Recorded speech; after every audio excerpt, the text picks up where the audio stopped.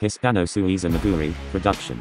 The story behind the legendary Hispano Suiza brand is quite interesting, and there are currently two Hispano Suiza companies, both revival brands of the original company back in the 20th century. This is not the company that revealed the Hispano Suiza Carmen, but rather this is the Switzerland-based Hispano Suiza Automobilmanufaktur AG unveiling the production version of the Maguari HS1 GTC, with producing beginning next month. At Al Car News Spec Sheet, under this Hispano Suiza is no EV powertrain, but instead we have a wonderful twin-turbo 5.5 LV10 making 1184 horsepower, 811 lb-ft of torque, all sent to the rear wheels from a 7-speed DCT.